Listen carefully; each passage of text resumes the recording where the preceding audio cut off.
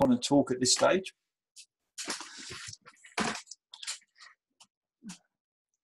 Because it's not that scary,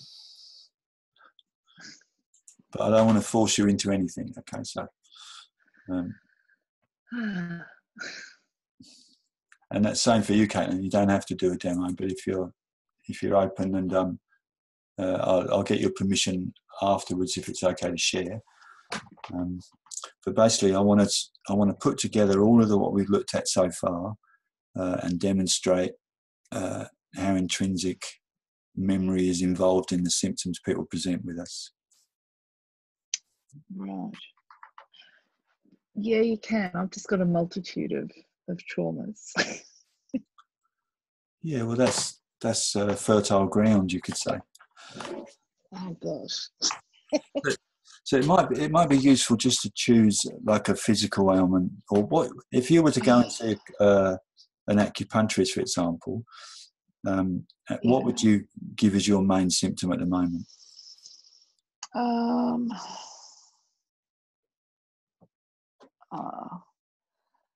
And do you mind if I bring the cameras up? Yeah, if you want. Yeah, okay. Yeah, okay. You want the camera as well? Yeah, well, I'm going to bring mine up, but it'd be nice to look at. Yeah. Where am I? Stop. You look like a dog at the moment. Yeah. I know, a dingo actually. Yeah, that's okay. Here I am. Awesome. Hi.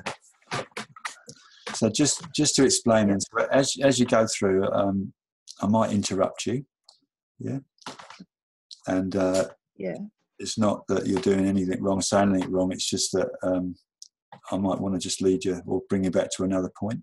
So if I interrupt you, is that okay to do that? Yeah, that's fine. That's fine. Okay. I'm here to learn. Cool.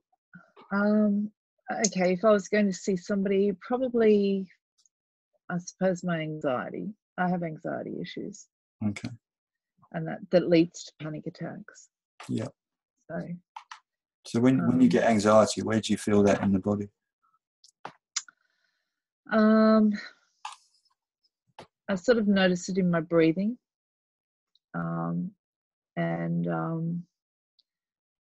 So feel I think more in my gut, sort of thing in So whereabouts in the gut? Stomach area. Like I'm pretty deficient, spleen and stomach, sort of. Anyway, so is it in the so what meridians are associated to that, to the area where you feel it?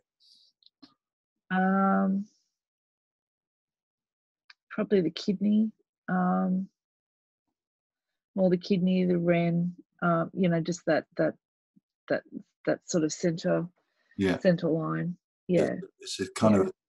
So can you explain that, how it feels then? I've got it down. Right. Just sort of like a tightness. There's like a tension. Yeah. Sort of in that epigastric sort of area. Around Ren 12 sort of. Okay. But extending out a little bit. That's why I sort of incorporated the kidney and and that. So if you got it now, then would you mind just giving a little bit of attention to it, by kind of just tuning into that area? Yeah. And just stay with it just for a little minute, a few breaths.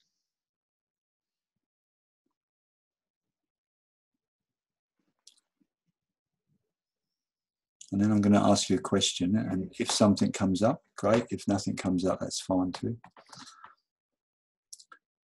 Yep. So if that area in your Ren 12 space could speak, what would it say?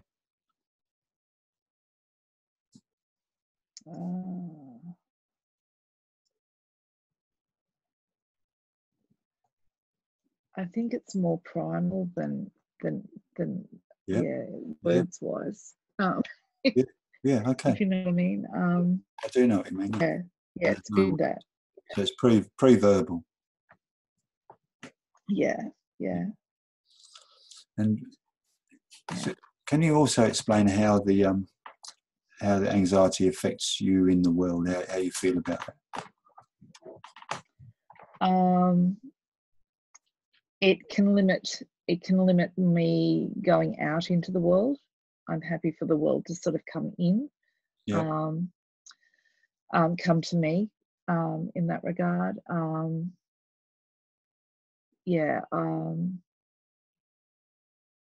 It's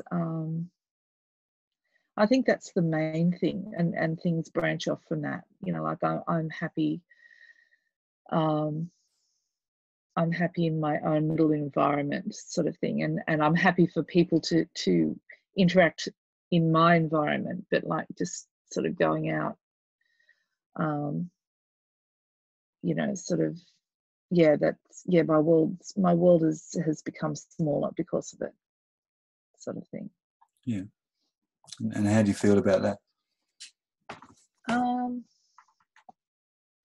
I live in Sydney, so there's a part of me that's happy with it, in a way. Yeah. I used to live in the Northern Rivers, so before all of this happened. So but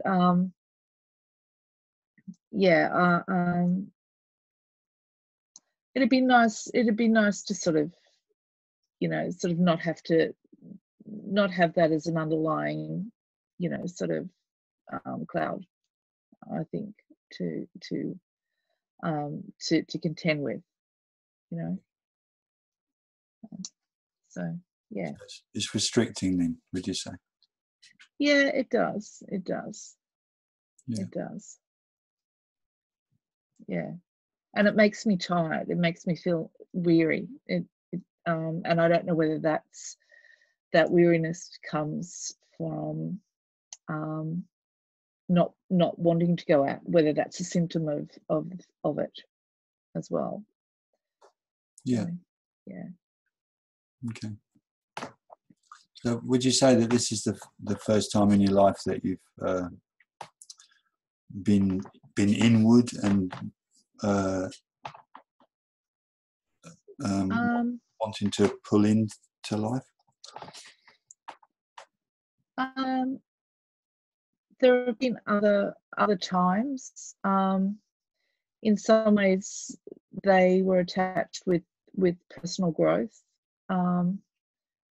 sort of thing. You know, like I've had some waves of it. I think that things that have impacted upon me, like from 12 years ago, sort of led to a breaking. You know, that I haven't fully rebounded from. Yeah. If you know what I mean, sort of thing. Yeah, like they're pretty life shattering sort of things that have happened. So, and everything. So, yeah, it started with the death of my my middle son, and from a motorbike accident. So that sort of happened, and then I had a workplace accident and dealing with work cover. That's what actually really broke me then, and such. So I have problems. A trigger for my panic attacks is actually authority figures. Yeah. So yeah. So yeah. Welcome to my life. Thanks for sharing. So when was there an authority figure in your parents? Yeah, my mum was very authoritarian. I was raised by her as she was a single parent, and yes, she was quite authoritarian. Yeah. Do you know much about the pregnancy when you were? Yeah, that's an interesting one, because my mum was a single mother that chose to keep me rather than give me up for adoption, which was I'm thankful for. So I wonder whether my mum didn't fall pregnant with me to try and get my father to marry her at the time. So I looking, you know, like I've never discussed it with her, but looking back, you know, like I think that, you know, as I was being cooked, so to speak, you know, there would have been a lot of grief, hormones and things like that. I was probably smothered and overloved as a child because my mum had her own traumas of abandonment, I suppose, when she was growing up. So, Yeah. you know, she overcompensated with that. Yeah. So yeah. Yeah. Yeah, so that sort of was a foundation. Yeah. And then she was a nurse, and so I got overuse of antibiotics growing up. Yeah. Yeah. Yeah. That's the tradition. Yeah, exactly. So yeah, But if we look then at I think that was spot on what you said about that. The kind of no words to that feeling, and that suggests some. And it'd be great to talk to your mum about what she experienced, you know, preconception, what it was like for her going through the different stages of pregnancy, and was there something really specific that occurred. And it's sometimes useful just to get that cognitive connection that, oh yeah, this happened, and these things have gone through my life, and there's a consistent theme that's still running. And the genetic shadow for me is the impulse within us that's pushing into our life experience to help us reconnect and remove those covers and veils that got put in. Yeah. Just if you wouldn't mind just tuning back into your tummy. Yeah. And let me know how it feels. It feels a bit seedy at the moment, in the stomach area. And I'm needing to concentrate on my breathing, sort of thing. It's it can start to be caught up in the upper jaw area, sort of. You feel it in the throat as well, yeah, at the moment? Yeah, almost. Yeah, it's almost to the throat. Yeah. And that when I have a panic attack, it's quite interesting. It's almost like a form of what they call dry drowning. Like my windpipe just absolutely closes off. It just snaps shut. So I'm fighting for breath, but then I also have a lot of nausea. So when I do get a breath, I'm actually coughing as well. So so there's that fight going on when I actually have a full-on panic attack. Did you have any bullying when you were younger? Yeah. Yes. And who did you tell about that? Probably no one back at the time. Yeah. And I was a bit of a different kid. Have you got a daughter? Do you have a daughter? No, I had 3 boys. 3 boys. And how old were you when you were being bullied? Probably from even grade 1 right through to high school at times. You know, I just sort of separated myself from it. So if your son went to school in grade 1 and was being bullied, who would you like him to talk to?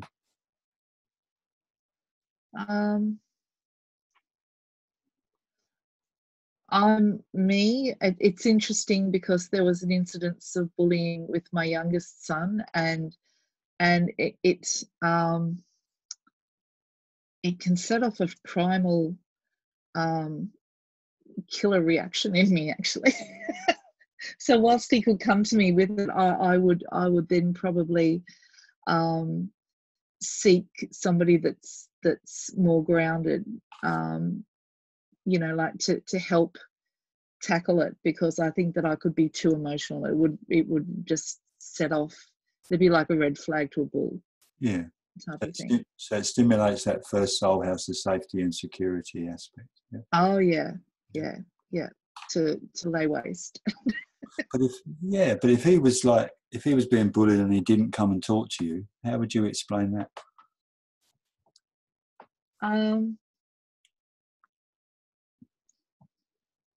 That'd be really hard.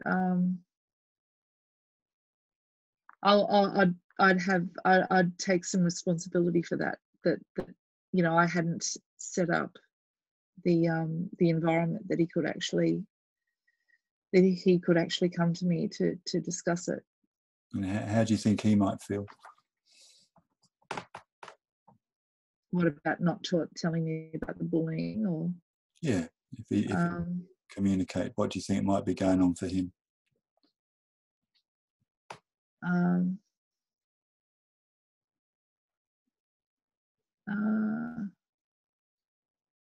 He probably wouldn't want to burden me with it, I suppose. And that.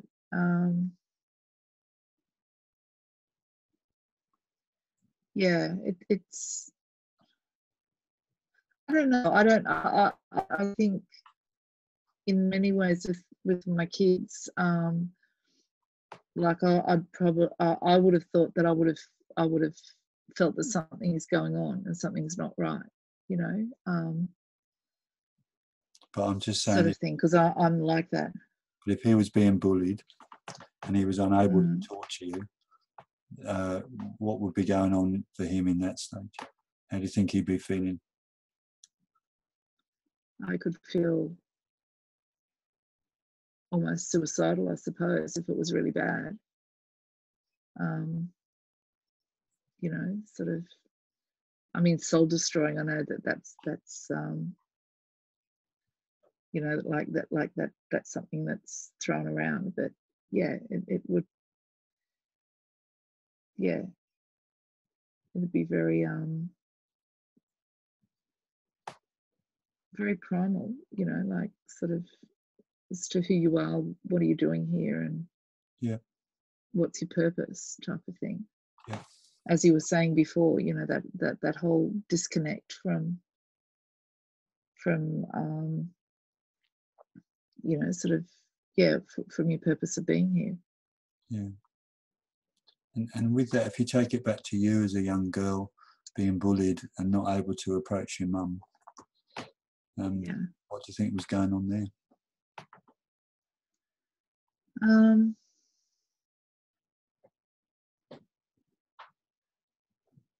I think it was a case of mum was working.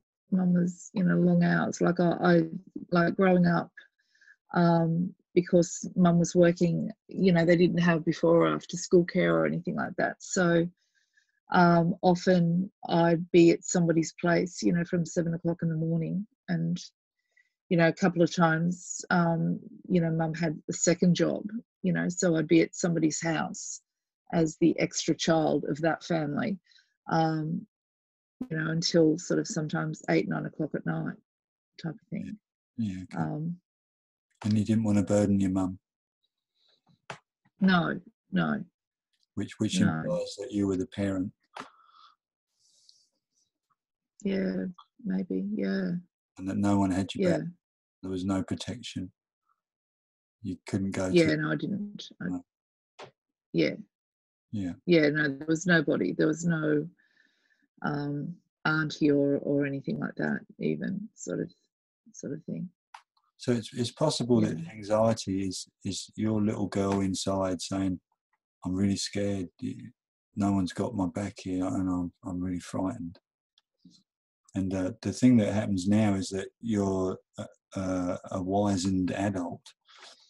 You can separate the child from your adult part, and you can bring your adult in to support that little girl. So anytime you get anxious, you don't need to shift it or change it. You just give it some attention, because it's the attention that you needed as a child, and you know, your mum's circumstances made her not present, stressed out, unavailable, needing you to support her emotional needs, and the child wears all of that. And I see in clinic all the time the patterns of the early life experience come through in the physical symptoms that we get. And the way to... And are you okay? Because it's pretty heavy what I just took you through. So, yeah, are you all right? Yeah, no, it's enlightening. Which is really great. And actually, now I sort of think of my own kids. Yeah, that's why I'm glad I got a grandchild. Yeah. Yes. You can fix them. Well, I can be attentive. I can tune in. You know, and I was unable really when I was a father to. I kind of just Yeah. do off in other things. You know, just. I mean, I love my kids and they love me too, but I was kind of, you know, distracted. Yeah. Yeah. I think maybe that's one of the major importance in you know, things that are really important about grandparents, because I know that my mum was actually there for my kids, you know, in many ways that she wasn't there for me, probably because she has more time, and going through things with, you know, just now with you, you know, has made me sort of think, oh my gosh, with my own kids, but then, you know, like I'm there for my grandkids, you know, sort of sort of thing. So yeah, just tune back into your tummy for a minute. Yeah. Just if you can explain how it feels. It feels a bit better, actually. It feels, yeah, it's not as up in my chest as it was, you know, like, and that nausea feeling is sort of lessened, and that I feel interesting, like I feel that I can breathe a little bit better, just even just being conscious of that. And that's the beauty, you know, with our clients, when if we just connect, if we start to, and the process is, what symptoms have you got, and how does that make you feel in your life? And then they give you the answer, and then all you got to do is connect what they give you back to an early life situation, give them a cognitive, that's a continuing pattern, and that doesn't fix it. You know, when people try to just do it through the mind, it doesn't fix it. But as soon as we put attention to the body, that's where the release comes, and that release is up the mountain water. That's where we're releasing from the stream level, and that flows all the way to the sea. So it has an opening effect into the whole of a person's life, and it's minute and small, but it comes from a really solid base. And they like no, it's really interesting, because when I started having panic attacks, you know how everybody around you, they tell you to, you know, just take a deep breath, just breathe, and like your body's doing something completely, you know, completely different to what you're wanting it to do. And prior to that, I had, you know, like I had you know, been doing some self-development, and, you know, sort of years prior, and things, and it made me start to question, you know, like sort of, you know, when your body can actually all of a sudden sort of go, nah, I'm doing, you know, this is what's happening. You know, you really question the whole self-development thing, you know. Well, I did anyway, you know, sort of thing. Why aren't I better and feeling okay now? Exactly. When thought can take over from your, you know, when thought rules all. You know? And self-development kind of, you know, if we knew when we began that self-development actually takes you in and down, and in and down is in the dark and dungeons, you know, that's where all the things we've been trying to avoid most of our life live. People might not get into it so easily. But on the other end of it is that beautiful authenticity that starts to come out, you know, and that's the role. And acupuncture, the history of this is déjà vu as well, which is interesting. So that the depth and understanding wisdom in Chinese medicine, especially from the five spirit aspect, is something that we have as practitioners to give to the world, you know.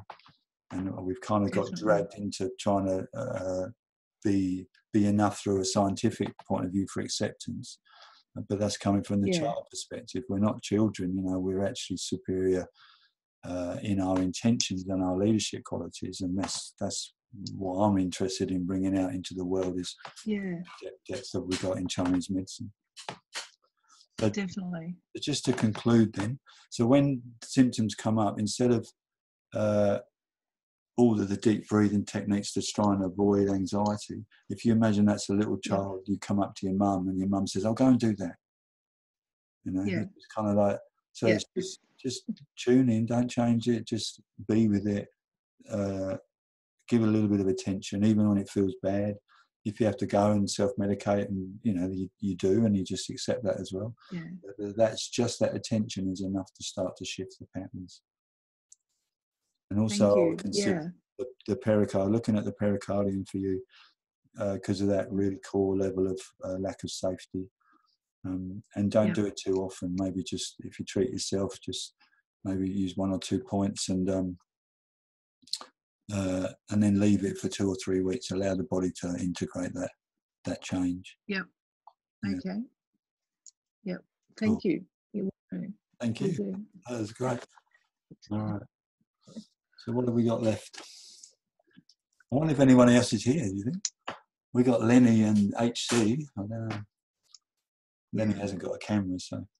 Anyway, it's lovely. I'm not taking the piss out of you, HC and Lenny. It's lovely to have you here. It was just, I like talking to people, so I'm missing your interaction. Let's just have a look at what we got.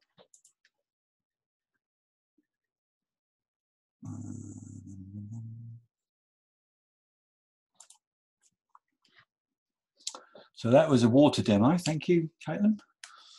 And I guess just to summarise that then, if I haven't done it already, so start to get curious with your clients. So it's an expanding creative kind of principle, where you find out, okay, when you have that sore shoulder or your sore neck, you know, how do you feel? And someone say, "Oh, I can't even look round the back to see where I am in the car. It's bloody dangerous.